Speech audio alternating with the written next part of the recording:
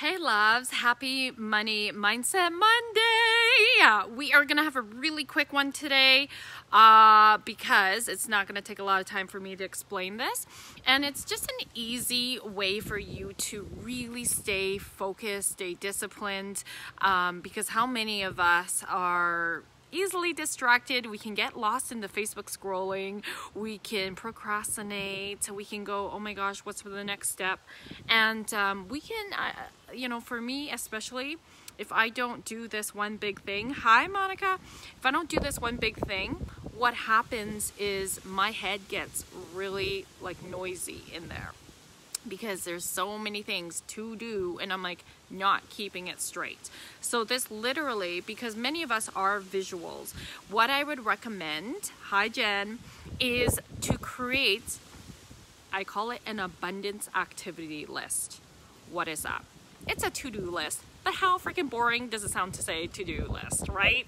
So let's call it an abundance activity list, because this is really important for you to get into the energy of feeling into fun and flow, and really being focused on the activities, the income producing activities are going to move you forward in your business.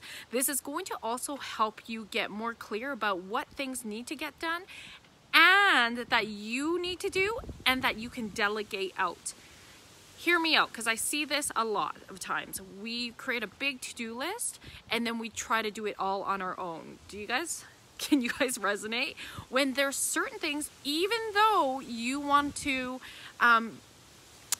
even though you can do it, you have a hard time delegating out. Because and these are for I can personally relate, these are from my people who are a little bit of perfectionists, or you're thinking, but no one can do it like me, or I know I would do it better. Okay, so that might be true. And then I want to ask you, how much energy is it taking you? So for example, let's say you have a newsletter that you need to send out, right? How much energy and time is it taking you to go and take what you want to put out to your newsletter? You create the pretty copy and everything. You still need to create the copy, yes, but you don't need to be the one putting together the newsletter, making it all pretty.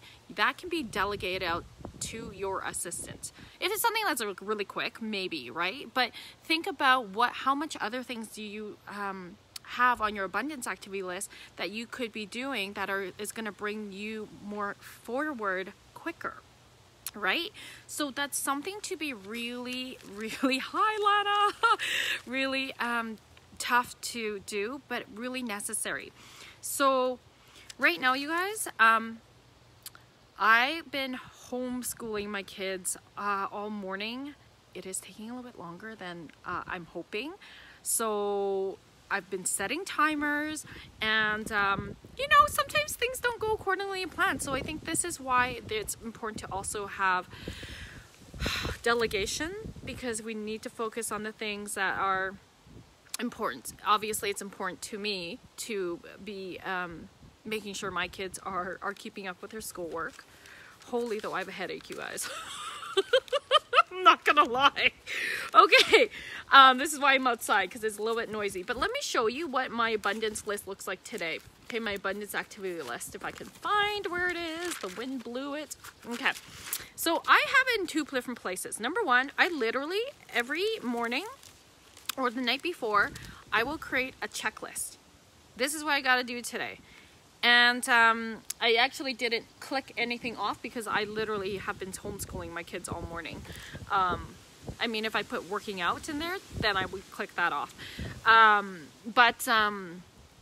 Yeah, just being with my family, that's not, that's important to me.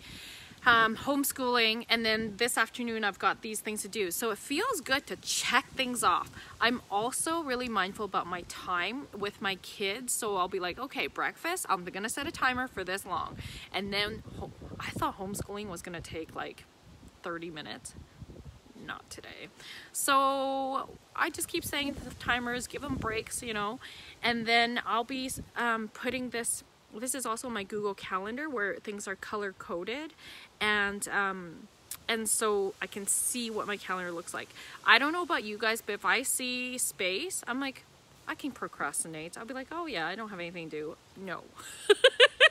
So I'm focused on what is that abundant activity that's next, okay? And how much time am I giving myself to go into this abundance activity?